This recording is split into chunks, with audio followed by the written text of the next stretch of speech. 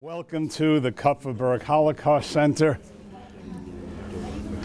My name is Arthur Flug. I'm the director. We're delighted to have you here. And I'd like to introduce our president, Dr. Diane Cole. Thank you. Well, welcome to Queensboro. This is a very, very important project. On behalf of Queensboro Community College, Kupferberg Holocaust Resource Center, we are so pleased to partner with the Korean American Civic Empowerment Group.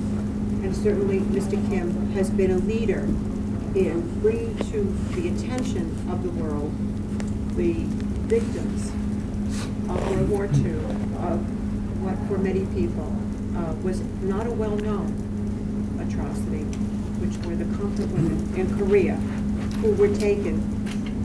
I'm being yelled at for the sound. Here? Yep. Yeah. Any of those lines. Okay. Thank you.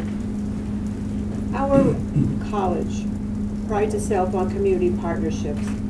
We're a community college, self-explanatory.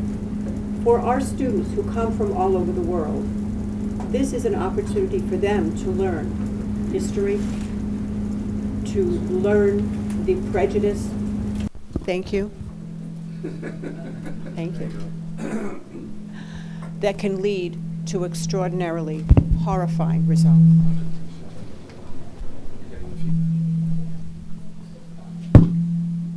No? Better? Thank you. In addition, it brings some small sense of honor to the women who've suffered terribly and whose plight is denied among many circles to this day. We appreciate the support of our legislators who are here from New York City, from Albany, Assemblyman Brownstein, Representative Ron Kim, State Senator Tony Avella, and I know there were representatives from others who were in attendance or will be. This is something that we share as a responsibility as members of a community to educate against prejudice, to recognize the victimization of these women, and to make sure that their story is told and remembered and acknowledged, and that they are given small measure of justice, some small measure. But our students who will be the interns in this program have made a historic first, which is to engage as students in America with the women of Korea. And you'll hear more about it. We're very, very proud of our students. They come from all over the world, and they bring a great richness of diversity and history, and they'll bring forward the story of these women, which is very, very vital. Thank you. Thank you, Dr. Cole. Thank you very much. And now I'd like to call on our partner from the Korean American Civic Empowerment, Dong-Chun Kim.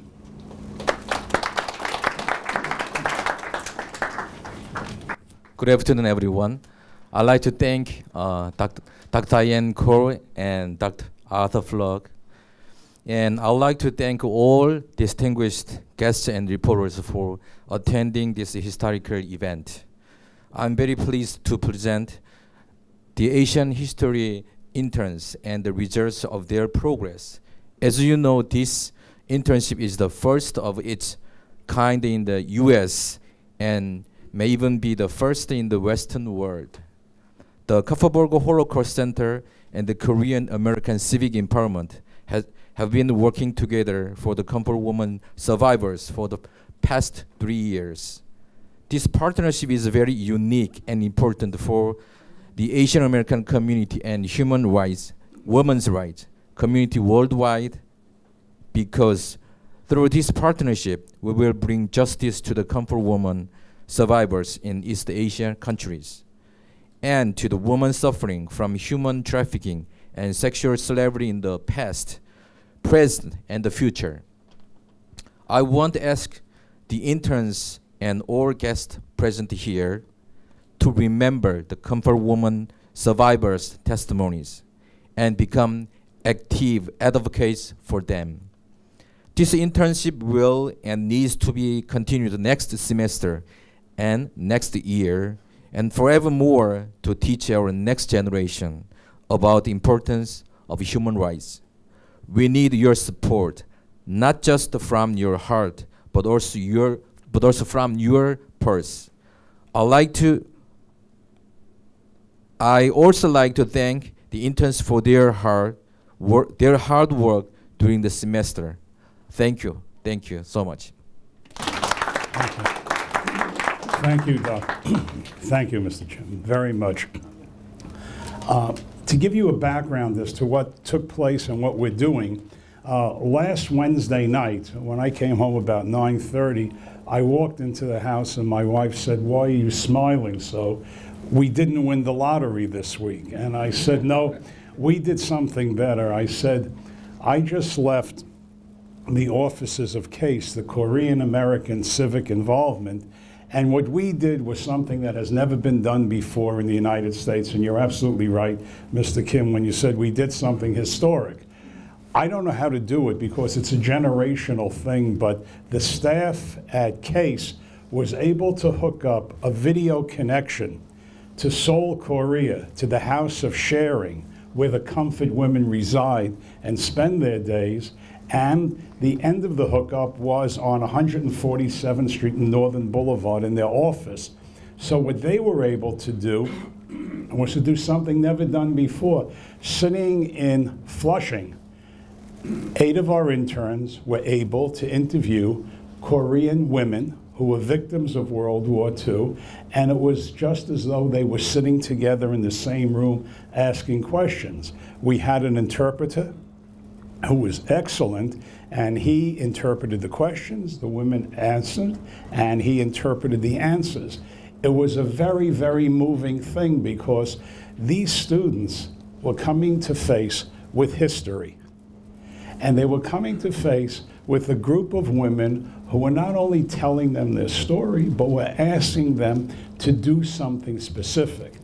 And we got the students to this point because we are very, very fortunate. In working with CASE, we came across an educator, very effective, very knowledgeable of Asian history, Korean history, and the issue of the Comfort women, and that's Dr. Jimin Kim of Columbia University.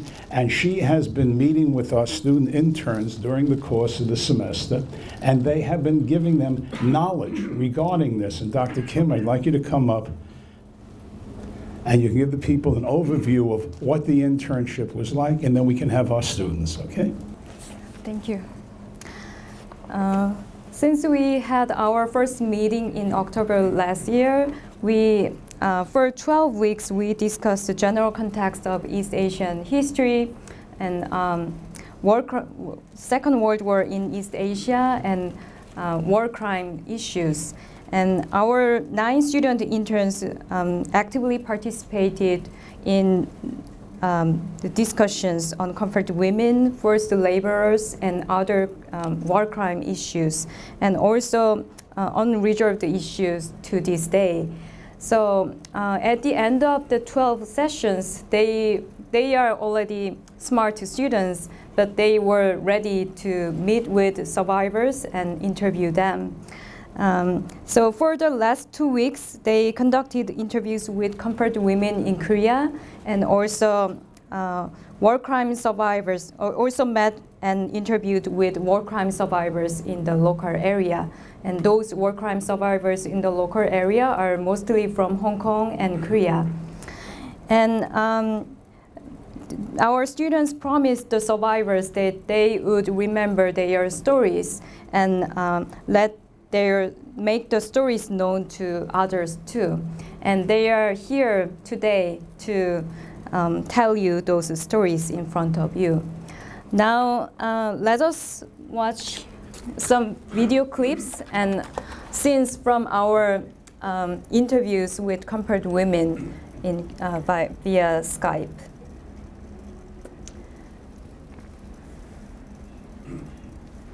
So first, our comfort women survivor was Oksun Lee, and interviewers were Alexander Krombes and Lauren Hussey, our interns.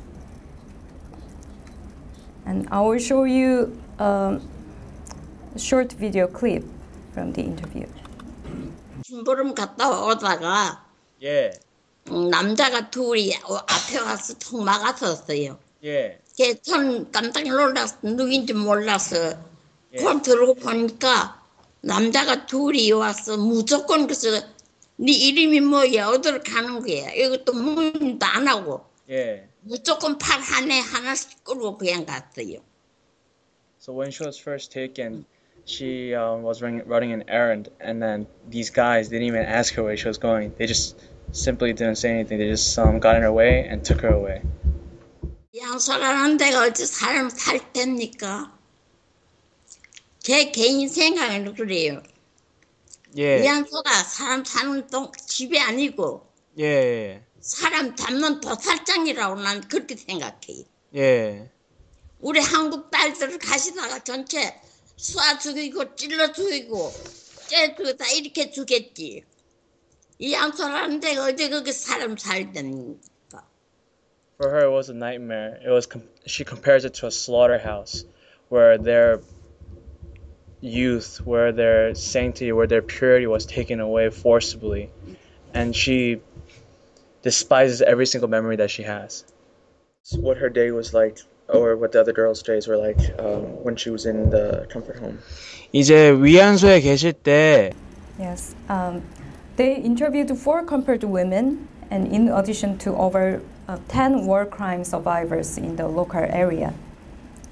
And I'm glad that this is the first case that American students here interview with comfort women in Korea. And we are privileged to have this rare opportunity to talk with comfort women and hear their stories. Here is another survivor, Hinam Yu, and our interns, Daniela Lampon and Wei-Yu Lee. Here is a clip from the interview. 미국에서 막 베이징에서 막 덜보고서 왜 엄마가 말이지 왜 그런 사람이었냐고. 그래서 이걸 막 우리나라에서 지금 사회에서는 아직도 이 세대는 수치스럽게 생각한단 말이야. 예. 그랬는데 그래서 지금 우리 애들이 나하고 말도 않고 지내는 애들이 있어, 딸들이. So, 고통받.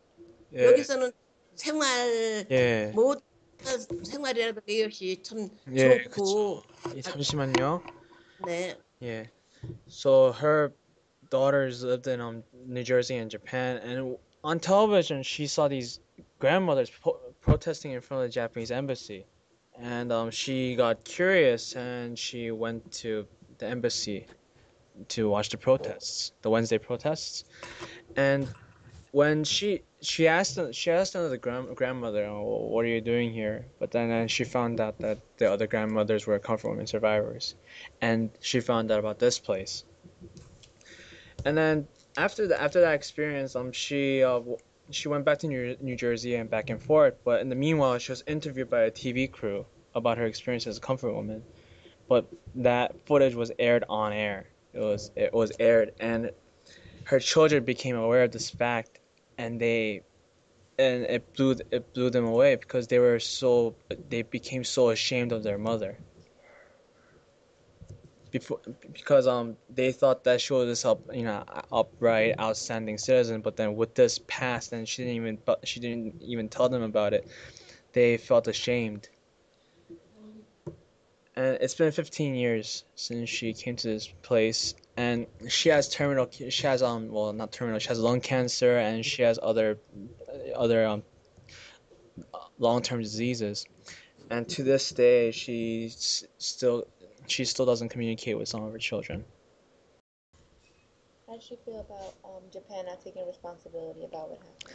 일본이 이 책임을 회피하는 것에 대해서 어떻게 생각하시나요?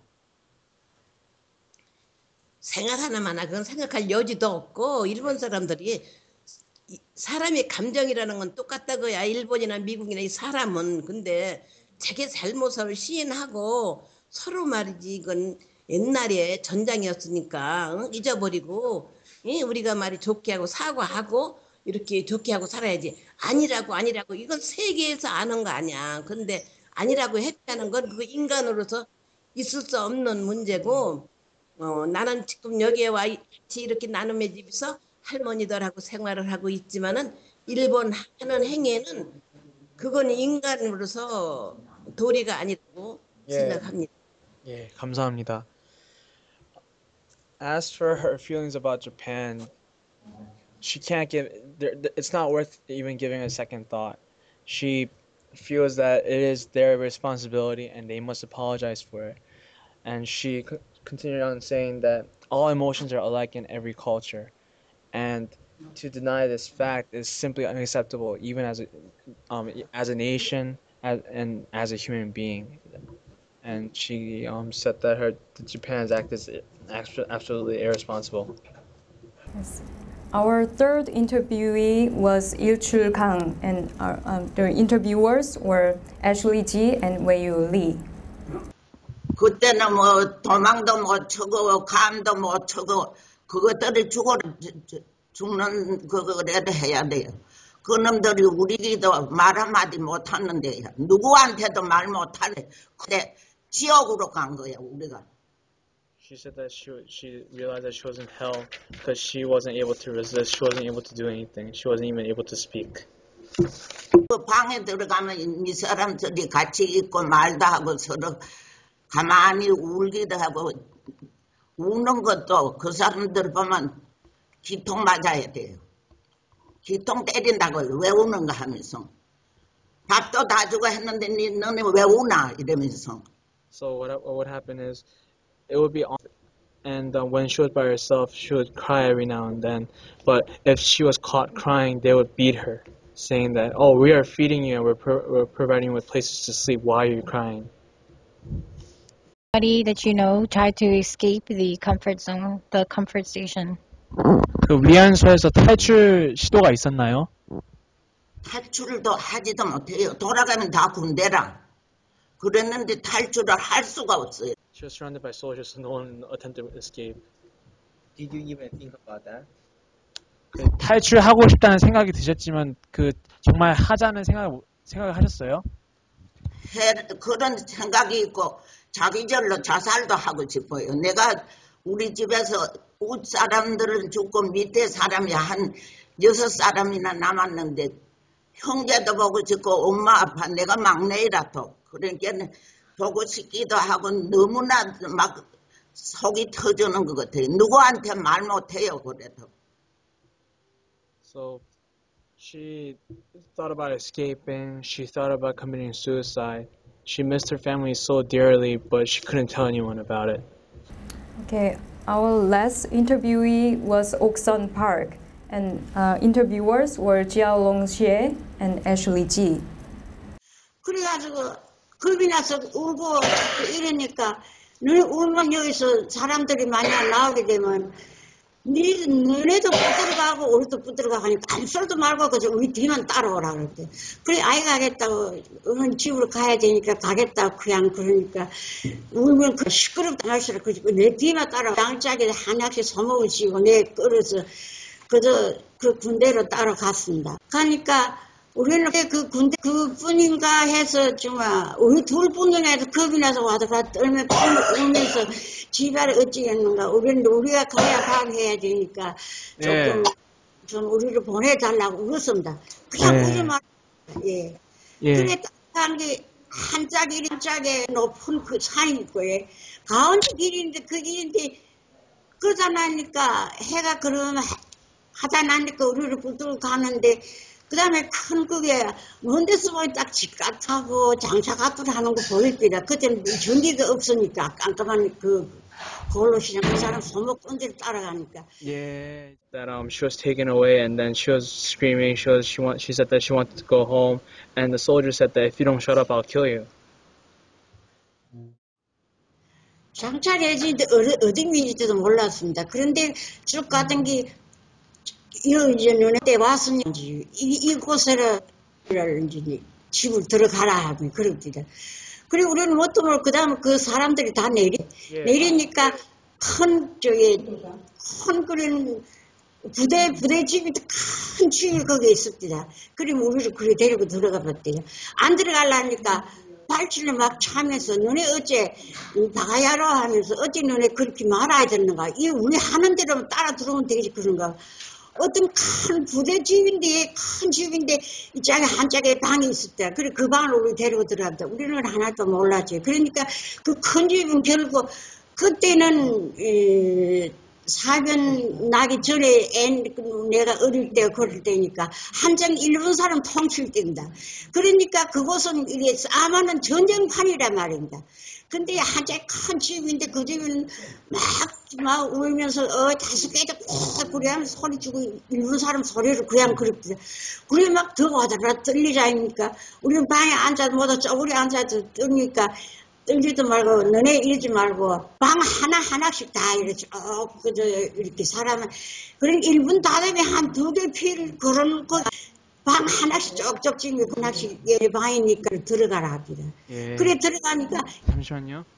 So when she got off the truck, she saw that she was in military barracks. She saw this large building, and then the soldiers forced them into the building, and they resisted. They were saying, "Save me, save me," but the soldiers, "You're an idiot. Why are you resisting?" And when they went into the building, they went into a big room, and they tried to stay there. But then after a while, they were all divided and put into individual rooms. Yes, as you just saw, through students' interviews, we could confirm that all of them were taken to the comfort station against their will by the Japanese military. And now I will invite our student interns to the front and let them speak by themselves.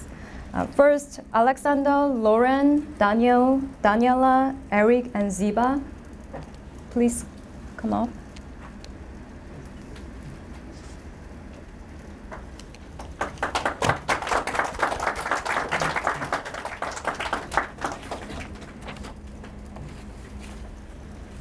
Please have a seat.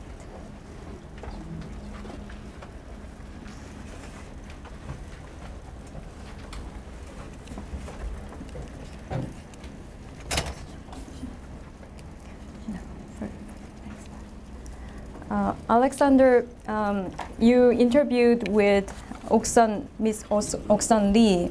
What do you think about the interview, and what do you remember the most from the interview? Well, I think for me it was extremely touching, the most of all, because Miss Oksan Lee was taken. She was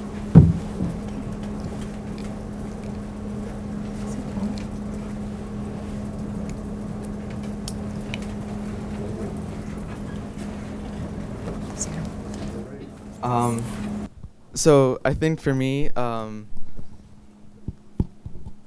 the most touching part was that when Miss Oksan Lee was taken, she was only 15 years old, and when I was hearing that, for me, I was thinking of my baby sister, because she's 14.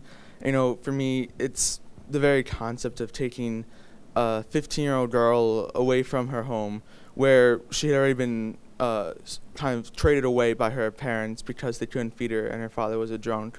So she'd already been traded away from her home. Then to take her away from her home country and put her into a foreign country and put her into one of these stations where she was treated brutally. I think for me that was probably the most heart-touching points. Lauren, you interviewed with Miss Lee as well. What do you remember, and what is your reaction to the interview? What I remember from her is, besides being taken away, she couldn't do anything about it. She tried escaping, and it failed a few times. One time she tried escaping, and one of the soldiers tried cutting her leg off, which now causes her to be crippled to this day. And it's really sad because not knowing what she went through, it's like a hard, tragic memory that will always be with her. Thank you. And Eric and Daniela, you interviewed with Miss Hinam Yu. What do you remember the most from the interview, and what is your reaction? I think for me the most heartbreaking part is when I heard Yu Hinam grandma, she well her daughter knew she was a comfort woman before, and she stopped talking with her mother, and that was really touched my heart. And I think we are treating those comfort women so unfairly, and this is not their fault, but they carry so much burden on them, and they live in shadow, they live in dark. They're all hiding their past for all their lives. They are afraid of telling their story to even their families. I think this also because also the comfort women are relatively known by small amount of people, and that's cause our bias and our unfair attitudes towards them, and I think this is not good. Thank you. Daniela, what is your response to the? Well, it was a real honor to interview Miss Yu. I found out that at age 16, she was taken away from her home.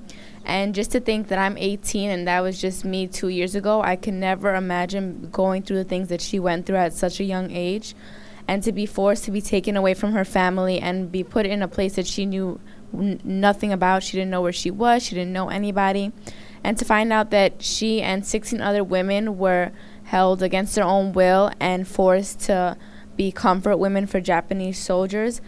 And also, when she was able to finally leave after the war and return home, that her family knew nothing about what happened to her, and that she was actually never able to open up to her parents and explain all the tragedy that she went through.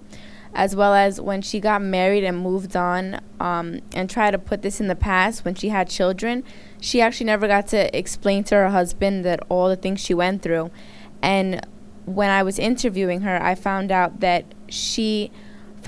there was protests in front of the Japanese embassy, and when she found out that they were for comfort women, she found out that there were other women that shared similar stories and went through what she went through.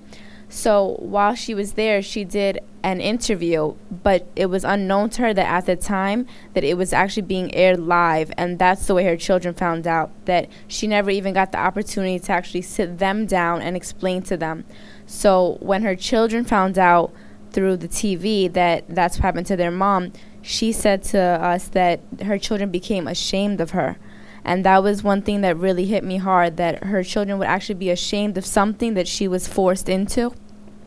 And also to hear that she's very sick now and all she really wants is just an apology from Japan. She doesn't want anything. She doesn't want money. She doesn't want anything like that. All she wants is just to hear them take full responsibility and just to apologize. And just to hear that she's in her older years and she still hasn't gotten this apology is very sad to hear. Could I ask a question? Yeah, I excuse me, but there's one question. Daniela, this is the second internship you've had at the Holocaust Center. Last semester, you were in the internship that I ran, having to do with interviewing Holocaust survivors from the Holocaust that took place in Europe. Having had a dual experience of Holocaust survivors in Europe, and you interviewed one very, very intensely, and now you've interviewed one of the comfort women. Do you have any feelings about this experience of seeing both of these people that you interviewed? Well, last semester when I interviewed the Holocaust survivor, Hanny Liebman, it's completely different interviewing them. Their stories are both tragic, but they experience different things in different ways. And I feel that Hanny is able to move on because Germany actually came forward and apologized. And I feel that maybe Mrs. Yu could have that closure also if Japan came forward and apologized as well. And it was an honor to be able to interview both of them. Okay, thank you. Thank you. Ziba, you interviewed with someone in the local area. Can you tell us the stories? Well, my story, basically, I interviewed Mr. Hee Jun Han, and compared to their stories and all of the comfort women, this guy, he's like around in his 90s now, and he was around 23 at the time of the war.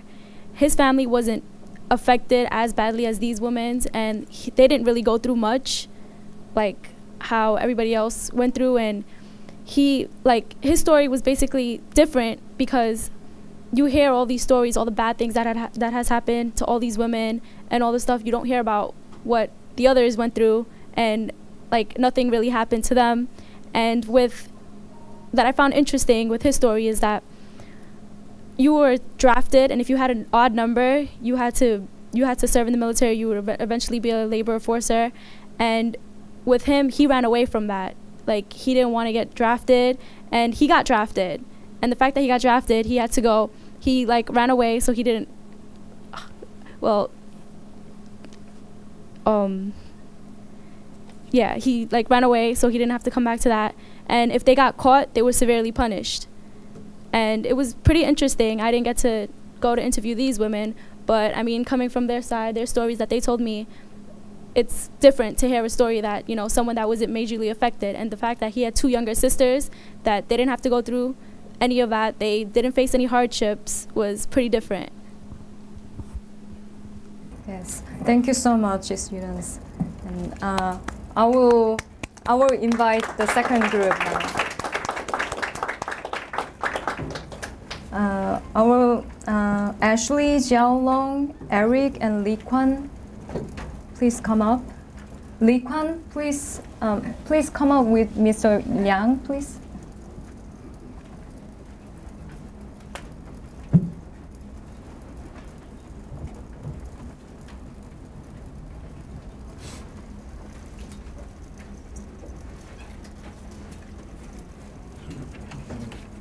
We have a chair.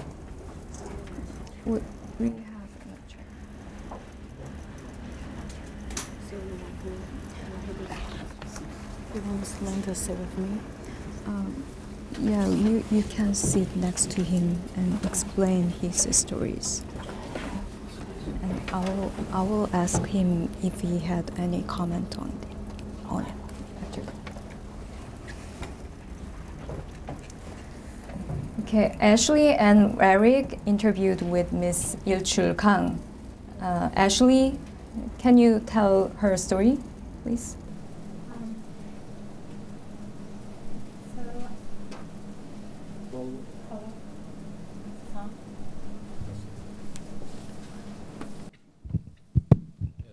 One, 1, 2.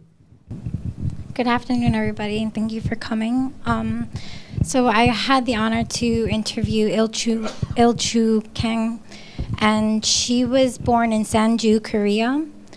When I was interviewing her, I found out that she was kidnapped at the age of 15 from her home. She was born out of 10 children. What I found most touching about her story was not only the sacrifices and everything that she went through while she was serving in the comfort stations, but just hearing all of the devastation that she had to go through and bear on her own heart. There was a time where she just wanted to go get water, and she wasn't given permission by the soldier. So the soldier beat her and cracked the back of her head open. So she has a scar on the back of her head just because she wanted to get water. I could never imagine what it would feel like to not have the power to control myself and what I want to do. And she said that there was over 800 women in the comfort station that she was in. When liberation came, they were let free, but she wasn't allowed to go back to Korea. So the Chinese government said to her said to the girls that were there, you should study here so you guys can work here. So that's what she did. She worked as a nurse, and she ended up getting married and having children. One of the most touching things was that here I am on Skyping with her all the way across the world, and she's telling me her story. And she's never told her whole family because she feels as though her family is going to turn their backs on her. I just thought that was crazy. Yeah. Yes, thank you. Eric, you interviewed with the same person. What do you remember the most from the interview? Well, as Ashley said, she was born in 1929. When she was kidnapped, she was 15, and when the war ended, she tried to go back to her motherland, and she went to the Yalu River, which is the border of China and Korea.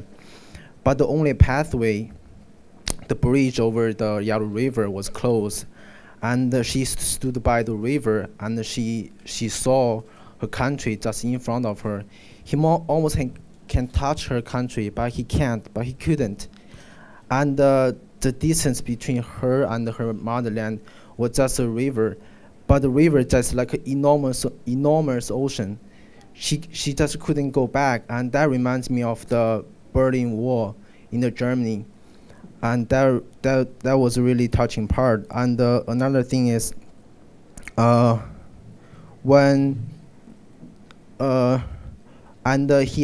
also hid his story for her whole life, but she couldn't tolerate the Japan's attitude. The Japan just twist the history, and by saying Japan doesn't have the responsibility for comfort women, so she stand up, she fight against the Japanese brazen attitude, and that was and her action just redefined the word of braveness, and she is one of the bravest human being I have ever met. Yeah, I think that's all. Yes, thank you. And for Miss Okson Park, Jiao Long and Ashley interviewed her. Jiao Long, what was the most impressive thing from the interview? I interviewed Okson Park. When she left her hometown, she just 14 years old, and when she grabbed water, the Japanese soldier come to push her arm and push her on the truck, and she can do nothing against the Japanese soldier because she just a 14 years old young girl, and when they get the comfort station, they just pushed down by Japanese soldier like the little ships. They can do nothing against them, and I also can imagine that Japanese soldier didn't offer any food and drink in the January, and almost 20 girls just stay in the little and dark room without windows, and they just 14 years ago. They don't know where they would go. Where what the future they will be, and they just sent to the strange place without their family, with their brother friends. They know nothing about the place. Yeah, I feel sad about that. Thank you. Ashley, you interviewed with the same person, Miss Park. What was your reaction to the interview? I mean, like all of the women that I had interviewed, it's very heartbreaking to me to hear these stories all together. Okson Park, like my fellow colleague had stated, that she was kidnapped just going to go as an ordinary day to go get water from the well, and she was grabbed from behind. She had said that she was first put onto a regular Jeep and then transferred to a military truck and brought to the comfort station. And I'm not sure if everybody knows what happens at the comfort station, but they would have to serve as sex slaves to soldiers from day to night. And I could never imagine what that would be like from the morning time to the night. You have men coming in repeatedly into your room and you can't do anything about it.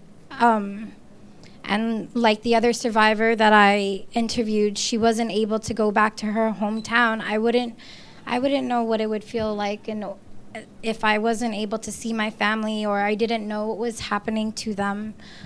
But her story was very touching. Yes, thank you. And Li Kwan, you interviewed with Mr. Liang, who is sitting next to you. And can you tell us your story, his story? And you're from Hong Kong, and he's from Hong Kong too. And what do you know now that you didn't know before you took this program? Like at first, I have to say that like when I first hear the story, you know, like World War II, everybody knew that, and the Comfort Woman, and everything that Japanese soldier did, we knew that. But you know, it's so different. Like in here, in the Holocaust Center, what I learned and Mr. Kim told us, and the movies we heard is in English. And right now, right here, Mr. Leung, he speaks Cantonese and I speak Cantonese. And so when he told me his story, the feeling is so different. Because, you know, in English, you have to like translate to your own language. But now you have a person like face to face, and he used the language what you have know everything like until now.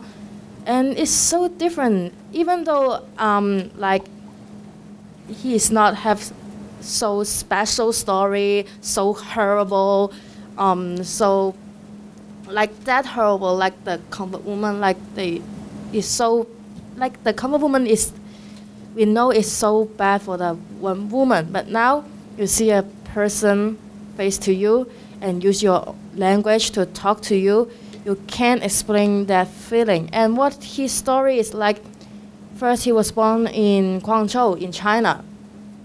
However, because his whole family moved to Hong Kong because China is not safe. Wasn't safe at that time. And then like his father thought that Hong Kong would be a good place because during that time Hong Kong wasn't like Japanese didn't attack Hong Kong, so it's still safe. However, like when they went to Hong Kong, like 2 years later, Mr. Leung's sister born in Hong Kong, and then like around years later also, in Hong Kong, somebody said, the newspaper said Japan is going to attack Hong Kong. So they went to their, like Mr. Leung's father said they moved to his friend's house, which is up on the mountain, because what happened that time was saying that Japanese soldier would come from the sea. So they went up to the mountain. Thought that would be safe a little bit. However, the Japanese didn't come from the sea, they come from the mountain. But the lucky thing is for Mr. Leung family was like, because the newspaper said the Japanese will come in 2 days. However, like almost a week later, nothing happened. So they thought that they were safe, and then they want to back to their house to get money, clothes, everything they want, and then back to their friend's house. However, when they just left the house, the Japanese come. And then the first place they went was their friend's house, because that was a big house and seems like a rich man. So the Japanese soldier went there. And then what they did was like killing people, rape the women, and then got the money. And then what's the thing Mr. Leung told me was like so scared me was like the soldier used a wheeling iron. They hit the iron and then took the house owner's hand and to hit them. and then cut them to ask where they hide the money, they put the money, and where was the woman. Yeah. And then they did that, and then the... Lee Kwon, could you ask Mr. Liang what is the most important one thing that we should remember from his story?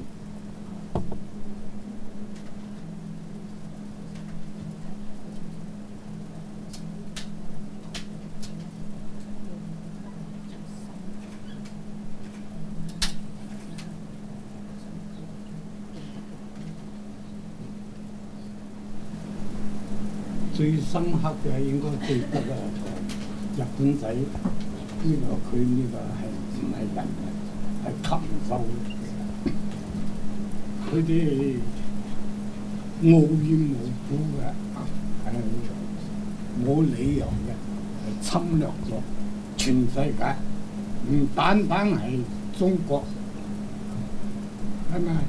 我屋企係應該係好太平，咁樣佢哋無緣無故嘅就係侵略我哋，仲借口咩嘢東亞共榮呢種荒唐嘅言論，到而家咧仲係咁樣喺説講，我哋唔能夠唔似得我哋所有嘅人，所有全世界愛好和平嘅人。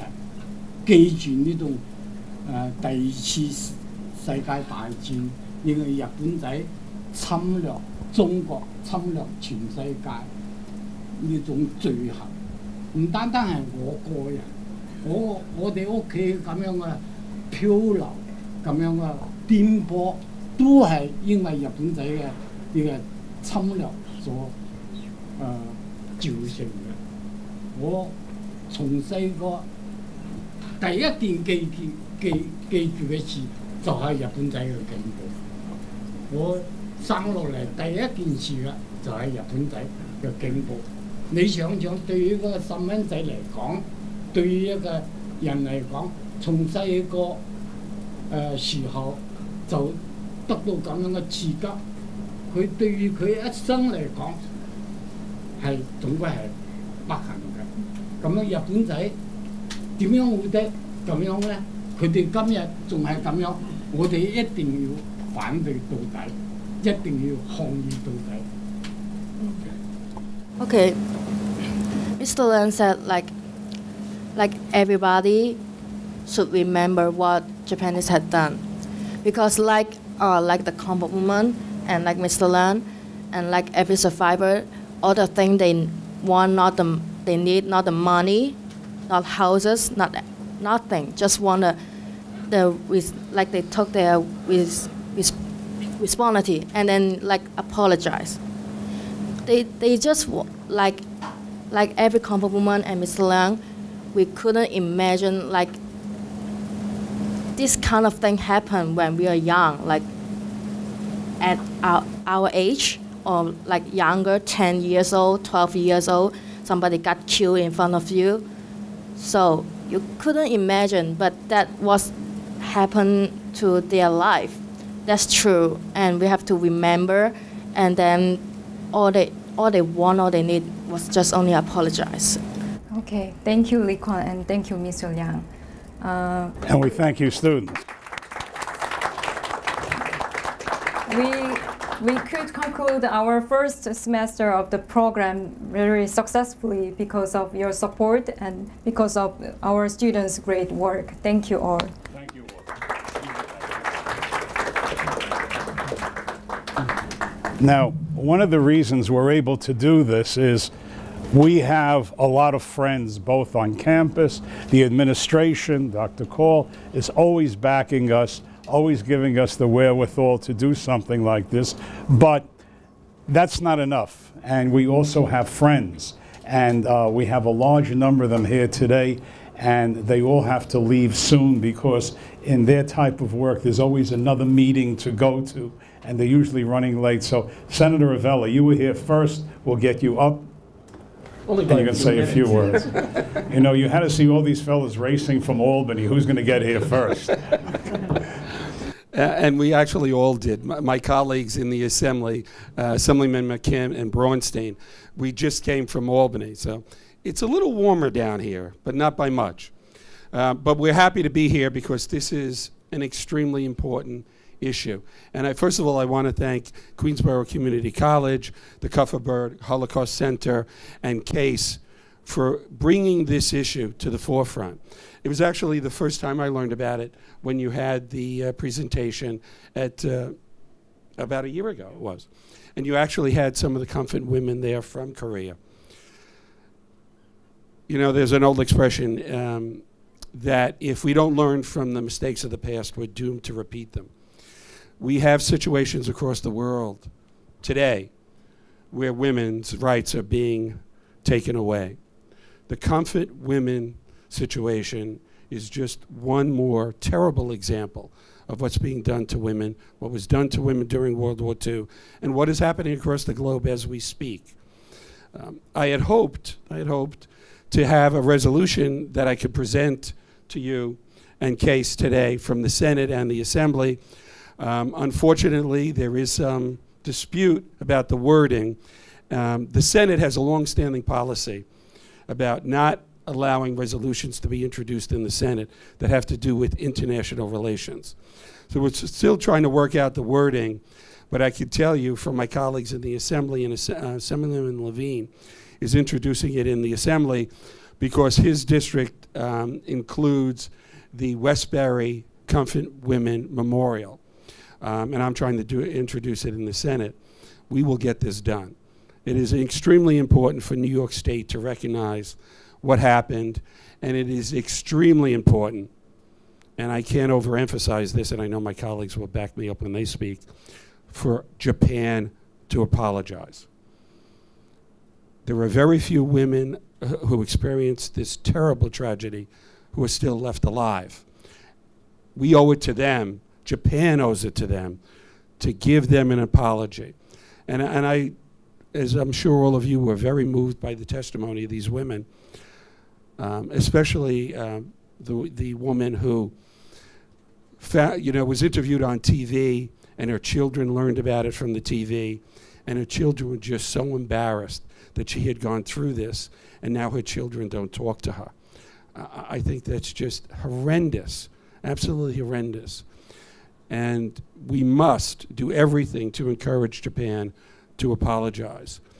This is not a reflection on Japan as it currently exists today. It is not a reflection on Japanese citizens today, but it is a recognition of what happened during World War II. Germany has officially apologized for what happened during the Holocaust. Japan can do the same. Before I conclude, I do have some certificates for your students. I don't know if you want to give them out later, or we'll give them out later, but I do want to recognize the students who went through this program. You did a great job, and you helped memorialize what happened to these women and what happened during World War II. So I want to congratulate you, and I know you'll get my certificates of recognition from the Senate later on. Tony, thank you. Senator, thank you very much. And now I'd like to introduce a gentleman who didn't have far to travel, just from downtown Manhattan, who's been with us from the very, very first day. Part of my job is to go around meeting with various legislators to get support for the various programs we have. And the very first one I met 2 years ago was New York City Council member Peter Koo. And I sat down and told him what we wanted to do, and he said, I never heard about this. And he just stood up and he took it, took the reins, and has really led a tremendous effort on this. And I'd like to introduce Councilman Peter Koo. Thank you, Dr. Flood and Dr. Ko. Hello, everyone, ladies and gentlemen, distinguished community leaders, my colleagues in government. We were very moved to the stories by the students, and this is something we all ought to learn from history so that it won't repeat again. So I don't want to talk too much. Senator Havela, he already said a lot already. So we have to be together and make sure we remember these things. We're going to make a memorial garden, and we want to make sure we pass a street sign in their honor too. So these are the things we will do, and we were very sorry that things happened in the past that hurt so many people, especially children wouldn't talk to their grandmother. That was terrible, you know. If things, I wouldn't want to things happen to my grandmother or myself like that. So I hope all of us learn from this, and that's why we have Holocaust Center, and that's why we have history in colleges to remind people about tragedies before. So I want to thank Queensborough Community College for doing this, and Dr. Flood and also Case for doing this wonderful work, so the future generations will not repeat the same mistakes they did 50, 60, or 100 years ago. So this is not only a women's issue, this is a human rights issue. This is a very terrible thing happened, and I hope Japan will somehow come up and apologize to the people, to the comfort women. But we have to work hard to do that. Thank you very much. Thank you. Thank you, Councilman. We hope the members of the legislature will stay, because it's not official unless we take a picture. And we want you to do that. And I'd like to call another friend of the Kupferberg Holocaust Center, Assemblyman Ron Kim. Thank you, Arthur. I also want to thank Dr. Cole and Arthur Flug for just doing an amazing job at the Holocaust Center. And of course, the Korean American Community Empowerment, Mr. Kim, Mrs. Lee, and Mr. Im, everybody here, the staff, for doing an amazing job. And of course, my colleagues in government as well. You know, I share something very similar actually with the interns or the students, the 9 students who had the first semester in this program. Many years ago, I was actually in South Korea with the delegate of Asian Americans, and we visited a number of places, including the South Korean version of the White House, like Samsung Building. But the one place that stood out the most, we actually visited the Comfort Woman Community Center. It's a nonprofit organization in Seoul, which is kind of like a museum. It's kind of like this, where it captures everything in one place, the memories and the pictures and the stories of this Comfort Woman. And we actually met face to face one of the Comfort Women. And none of us, you know, we didn't see a Comfort Woman, we saw a grandmother. You know, we saw our grandmother not only, you know, requesting an apology, but just really want to connect and share the story to the next generation. And half the room was in tears, you know, by the time she was done telling her story.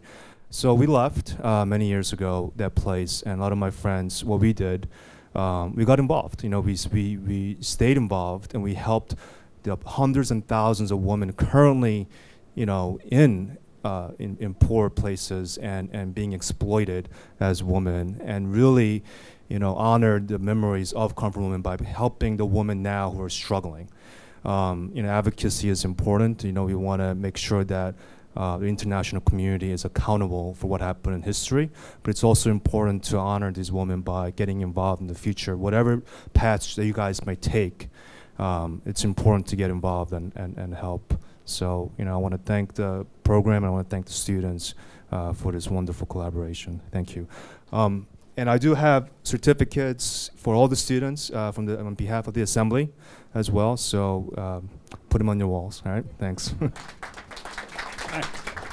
Thank you, Ron. And now another true friend of the Holocaust Center. I'd like to say something about Assemblyman Ed Bronstein. He has never missed an event. He has absolute perfect attendance. I don't know what that's going to get you when you campaign, but we're delighted that you're always here with us. Thank you very much. I also would like to thank Queensborough Community College and Dr. Call and Dr. Flug, and also Case and Mr. Kim for bringing this program here to Queens, the first of its kind, as you said, in probably the Western Hemisphere. So we appreciate all the work that you've done. When you look at history and events like the Holocaust or what happened with the comfort women, it's amazing about how horrible mankind can be to each other during times of conflict. And if we don't talk about what happened in the past and we don't bring it out into the public, not only are we likely to have history repeat itself, but also there's no pressure to those who committed these crimes to apologize, and they could feel that they could sweep it under the rug. So I want to thank the interns for the work that they did today. And we also owe a particular debt of gratitude to the survivors for their bravery to speak out. It's tough when someone's been through a trauma, they want to forget the events, and it's tough to reach back and bring that out. But through their bravery, hopefully we will continue to keep up the public pressure on Japan to give a formal apology, and also hopefully through their efforts we will prevent crimes like this from happening in the future. So I want to thank everybody again, and it was a pleasure to be here for this. Thank you. Thank you, Ed. Thank you very much. There are a few other legislators that were not able to be here today for very important reasons. This afternoon I received a call from Grace Mang, newly elected member of Congress. She's working on something called the fiscal cliff, and she's unable to be here tonight, but she did send recognition to you. Also representing New York City Controller John Liu, Barbara Baruch. City Council member Mark Weprin had a previous engagement tonight, but he also sent his regards. Did I miss anybody? And what I'd like to do now is I'd like all of the student interns to please come up. Student interns, Dr. Cole, would you join us in this? And I like Mr. Kim and our elected officials. Let's take a group picture with the elected officials, and then we'll take one of each with each elected official. This way. Well, come. Yeah. Well. Okay, that's it, guys. Thank you. I'd like to call up someone here, Austin Shaffrin, friend of mine, community organizer.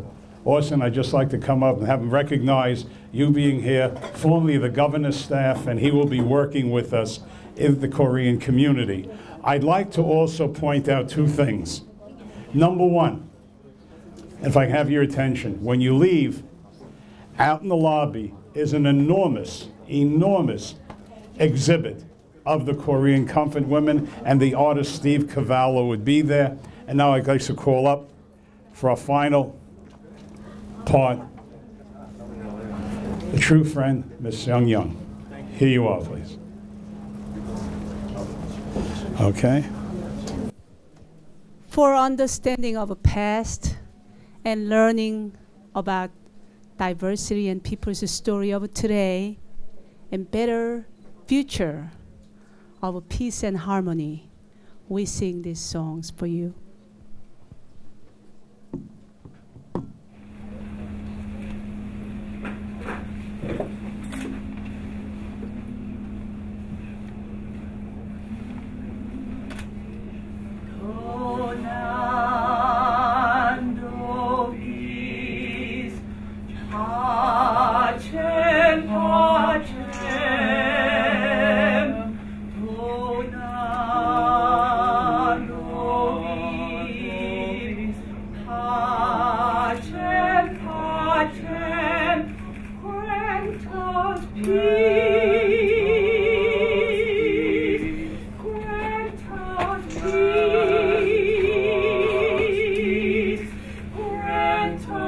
Peace,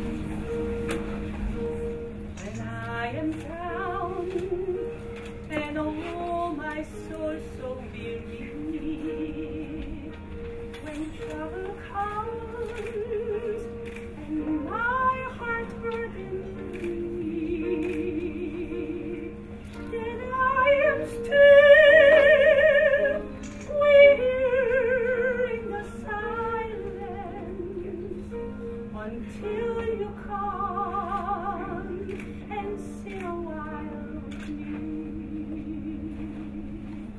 You raise me up so I can stand the mountain. You raise me up to walk on stormy seas.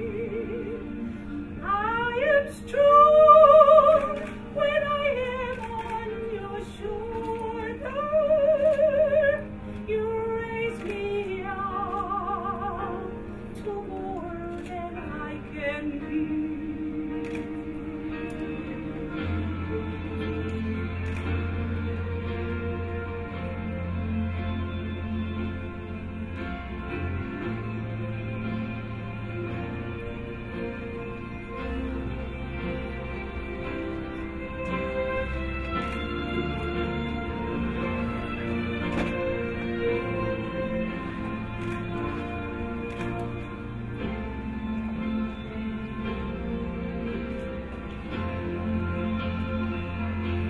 You raise me up so I can stand the mountains.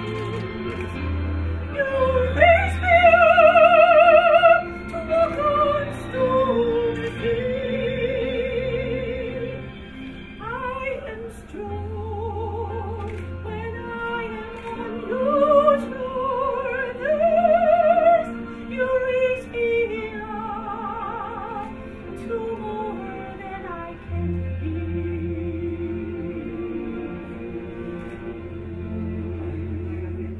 You raise me up so I can stand the mountains. You raise me up to walk on stormy seas. I am strong when I am on your shoulders.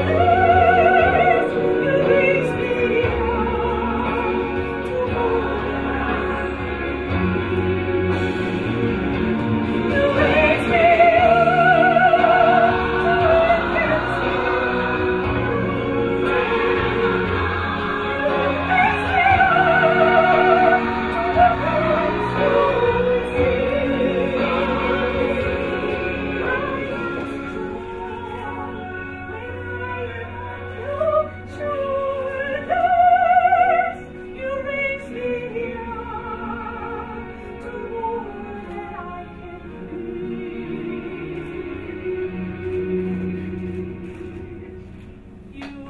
me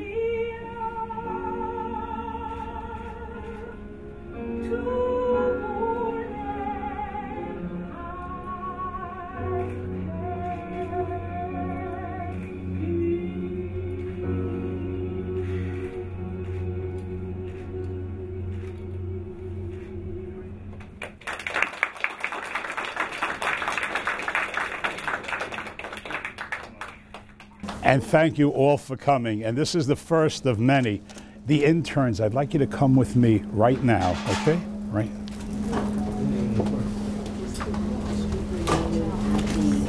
Okay.